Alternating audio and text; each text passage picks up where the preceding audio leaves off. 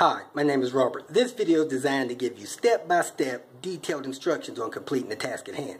Please read the comments in the About section of this video. It has valuable information and updates. My YouTube channel has a disclaimer video that I encourage you to watch. And please like, share, and subscribe. I hope you found what you're looking for. Thank you very much for watching.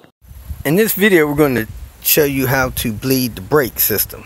And that is replacing all the fluid in the entire brake system from the reservoir back to the calipers. You also want to get all of the trapped air out of the system, because air in the system can cause the brakes not to be as efficient, because air compresses while fluid does not. This is really something you should probably do every 2 years or 30,000 miles, which means I got to do it sometimes twice in 1 year. I put in excess of 40,000 miles on my car a year. Now, the brake fluid is designed to keep your brake system functioning well. Of course, it helps the parts of the brake system pressurize the calipers, make those calipers squeeze the pads against the rotors, give you stopping force. When your brake fluid gets old, it quits functioning in the system the way it's designed to do. It lubricates a little bit. It also absorbs water. When you have cold metal parts and they get hot from braking force, they what we call sweat. That sweat is absorbed in the brake fluid, and then that brake fluid does two things. It loses its ability to protect the brake system, keep all those parts lubricated, stuff like that. It also lowers the boiling point of the fluid. Why does that matter? Well, if your braking system gets extremely hot and the heat of the braking system, calipers, pads, rotors, exceeds the fluid's ability to prevent boiling, the fluid will boil. Usually does that when it's contaminated with moisture that it has captured over time. When the braking system fluid boils, it starts introducing air into the calipers. When you have air in the system, you can lose your braking ability. Ask me how I know. Happened to me one time. I got a video linked in the comments below. So it's important to replace the old fluid with new fluid. As time goes on, the fluid absorbs moisture. That moisture lowers the boiling point, and sooner or later your boiling point is brought down so low that you can have brake boil in normal braking situations. Now me, I had mine boil in extreme braking situations, trying to avoid an accident, getting stuck in traffic all of a sudden, going from high speed to low speed, things like that. Coming down a long hill braking could also raise the temperature of your braking parts and introduce you to a situation where your brake fluid can boil. So my advice is that you, one, check your owner's manual, see how often they recommend you replace that fluid. Two, verify in your owner's manual what type of fluid you should be using. Auto parts stores recommend the wrong brake fluid to people all the time. My car uses .4. A lot of the Volvos in the 90s uses .4, but these auto parts stores always sell people .3, which has a lower boiling point. When your brake system gets hot, you don't want a lower boiling point to start off. Example, I believe .3 begins to boil at about 340 degrees, whereas .4 begins to boil at around 430 degrees. So you don't want to use .3 in a system that is expected to use .4. Also, you don't want to use the wrong type of brake fluid. So check your owner's manual, use the right type of fluid. Let's get started.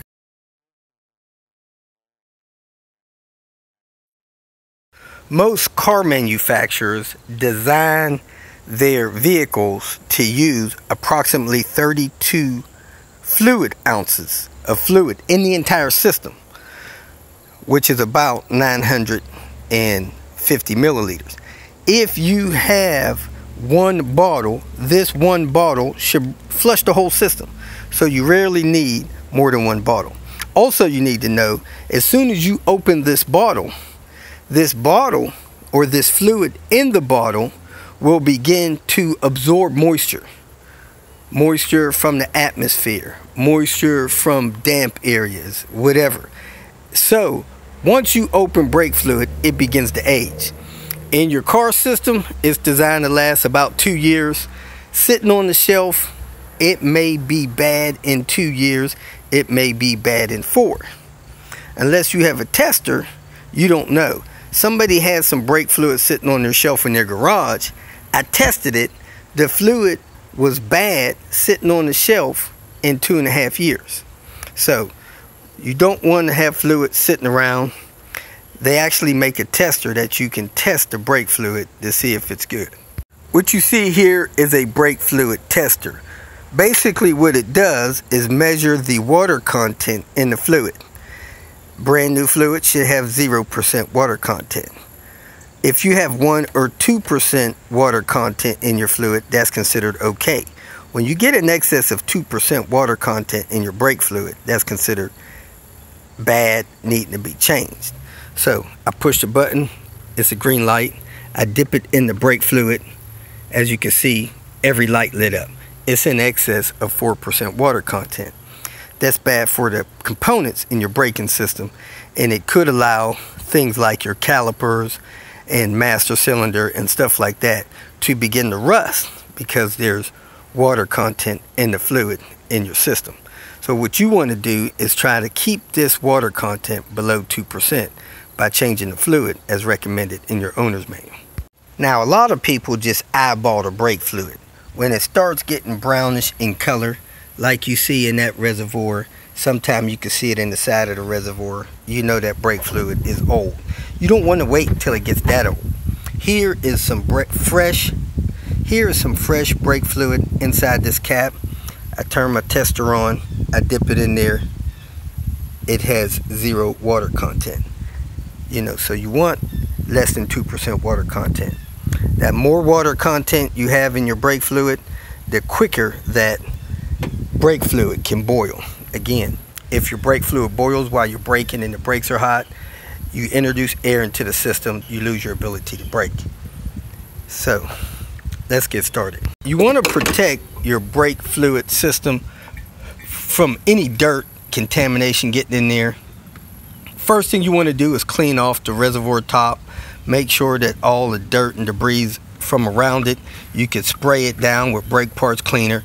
You don't want any dirt falling in there when you open up the reservoir. You take the lid out of the reservoir. Protect your painted and other surfaces from brake fluid.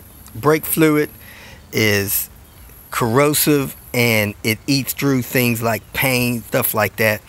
So you don't want to get this brake fluid on anything if you don't have to. Take the lid out, put a rag under it, sit it in the rag. Now, I had already cleaned this one off with brake parts cleaner because it was gummed up. That's a float sensor in there. You don't want that gummed up. You want that to be able to go up and down very easy. That way, if your fluid starts getting low, you get a warning light inside the car. Once you have the brake reservoir cap off, you can begin to squeegee out some of the fluid.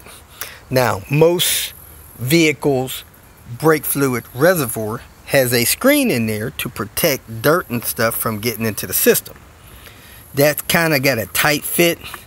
You can pull that up and out of there, get you some pliers or something, remove that so that it is not in the way of you siphoning out all the fluid that you want to get out. Make sure that's cleaned off and not damaged. That's protecting dirt from getting in your braking system. Next, I take a turkey baster, pay $1 or $2 for at a grocery store. I get a container and I begin to squeegee out the fluid from inside the reservoir. I suck it up into the turkey baster. I squirt it into the container. So I want to get all of the fluid possible out of that reservoir, because when I introduce fresh, clean fluid in there, I really don't want it mixing with the old fluid that's in there. So once I get all of that sucked out of there, I'm going to go under the car, open up one of the brake caliper bleeding screws, start to allow fluid to come out of that brake caliper. Then I'm going to fill this reservoir up with fresh fluid. Once I get that reservoir filled up with fresh fluid, I know it's flowing down towards that open caliper. I'm also going to fill this up with the rest of the bottle from the fresh bottle that I purchased. Pressurize this so that it's pressurizing the brake system, pushing the fluid out. Now, on most vehicles, the bleeding order of the calipers is the furthest caliper from this brake reservoir first, then the next closest, then the next closest, then the closest. So on my vehicle, I'm going to go passenger rear, then I'm going to go driver's rear, then I'm going to go passenger side, then I'm going to go driver's front, because those brake calipers are the furthest to the closest away from my reservoir. Let me go ahead and suck all the fluid out of this and then attach my draining system to the caliper furthest away from this brake fluid reservoir. I got all the fluid out of there that I possibly could. I'm going to cover that up with a rag so nothing drips in there. Now I'm going to go connect my rear brake caliper to the container I'm going to drain the fluid in. You could take the wheel off if you want. I just jacked the car up, put them on jack stands, and I can access this bleed screw from the caliper without taking the wheel off. So I take the dust cap off of it. I'm going to put a socket on there to break that loose. These are often hard to get off, so you may want to spray PB Blaster on it. I've even seen people go so far as to add a little heat to them. But you want to break that screw loose. Then you want to snug it down a little bit, put the bleeding hose on there that you're going to drain the fluid into. Then you want to put the tool on there and open that up so that fluid begins to drain out of the caliper. The drain bottles that I have that'll catch the fluid has a little vent hose hole in the cap. It has a tube that goes up to the bleed screw. It has hooks that can hang them from the springs or suspension parts and cables to support them. Whatever you want to do, you want to make sure that the bottles don't fall over. Mine even has a magnet on there. It can be magnetized to a suspension part to hold on. But since I'm close to the ground, I'm going to set the bottle on the ground. My bleed screws were 9mm. I broke those loose. You normally find your bleeder screws are going to be between 9 and 11mm. So I got the screw broke loose. I should be getting fluid out of them. I could press the brake to accelerate that. However, I have a power bleeder. That power bleeder will open up the check valve and push fluid past that. So I have that open. Sometimes the thread on these calipers will leak a little fluid, so I'm gonna put a rag under it so it don't get down on the wheel and leak on the ground. That stuff I said it's harsh, so you don't want it leaking all over things. So I'm gonna put a rag under there, pour some fluid in the reservoir, hook up my power bleeder, and begin to bleed this caliper with my power bleeder.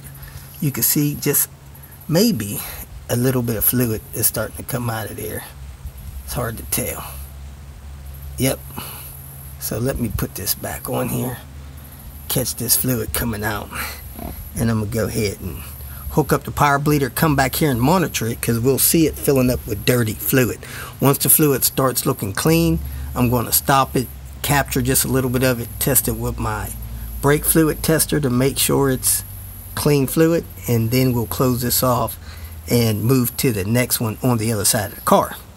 I will say this, I'm probably going to use half of the bottle just getting fluid back to here clean, and then the other half of the bottle will service the other 3 calipers. So you're pushing fluid into the caliper from the power bleeder and pushing the bad fluid out, and you're just replacing all the bad fluid with good. Back up to the front of the car, I'm gonna fill up this reservoir with fresh fluid, and then I'm going to hook up the power bleeder to begin to push the fresh fluid through the lines and through the calipers. You could use a funnel if you want. I'm pretty good at pouring stuff since I do it all the time. Now I'm going to pour almost all of the rest of this fluid into my power bleeder. I'm going to save just a little bit for maybe topping off the reservoir. The fluid I just poured in there mixed in with the dirty fluid that was in there. But let's see what the tester says. See, the tester says I'm at 1%, where I was totally clear.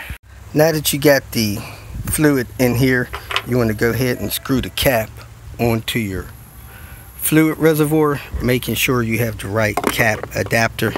Screw that thing on there and then pressurize your power bleeder. Pressurize the power bleeder by pumping this up and down and then locking it in place. When you're using a power bleeder, you don't want to mix different types of fluids. So clean it out if you're switching from one to another. That way you don't contaminate the brake system with some fluid that shouldn't be in the car. Watch your hoses. As you can see, I got one leaking here. Put a rag under that. Try not to put too much pressure on it. I normally put it up to 1 bar or 15 psi. That's why this is leaking, because I don't have anything open at this time and I still got a little pressure on it. So be careful of that. Now I'm going to go under the car and check the calipers, make sure they get fresh fluid out of them. Then I'm going to move to the next one. Then I'm going to move to the next one. I'm done with the back. I'm moving up to the front. So I'm going to come and relieve pressure off of the system so that it's not leaving it pressurized while I reposition my drains. When the fluid starts looking clear, I close the bleeder screw off. Then I remove the hose. I capture a little bit of it in a cap, and then I test it to see if it's clear. If it's clear, 0% on my tester, I cap it off. If it's not clear, I bleed a little bit more out. See, that's starting to clear up right now compared to down here at the bottom. And just move from one to the next. Tested the fluid out of this one. It's still 3%. So I'm going to go ahead and take a little more fluid out of this one. If I pull contaminated fluid out of the caliper, I pour it in the drip pan. If I pull clean fluid out of the caliper, I pour it back in the bottle. You want to keep an eye on your reservoir and your power bleeder, that you're still pushing fluid through there. It hadn't gone empty. You keep between, I normally do between 10 and 15 psi on it. Keep a positive flow. And if you hear this bottle going empty, you want to shut it down. You don't want to empty out your reservoir. So I'm on my last caliper. Everything is going well. All of them opened up and closed for me. So this fluid is starting to look clear already. I'm going to go ahead and close this off and test the fluid, and I may be done. Just need to top off the reservoir. All 4 calipers are bled. Now I want to make sure the reservoir is topped off. So first thing I'm going to do is relieve pressure off of this. So I'm going to undo the cap to get the pressure off the bottle. Cap's not on that tight, as you can see. Cap's loose. Now I'm going to unscrew the cap from the reservoir here. Put a rag under there to catch anything that may be overflowed on there. If it's too much fluid in there, I'm going to catch what will spill out. I think the cap has a check valve here. Yeah, see, it's got a little valve there to stop you from spilling stuff on it. And now I need to top off the reservoir, put it at the right level, and I'll be all done. Put the cap on it, put the screen in it, then put the cap on it, and I'll be all done. If you feel that this information was useful, please like it and share it with your social media friends. You can subscribe to my channel so that you will get notifications of future videos that I post. You can follow me on Twitter, and if you need to contact me directly, please visit my website. And if you have any questions, leave them below, and someone or myself will reply to them. Again, thank you very much for watching.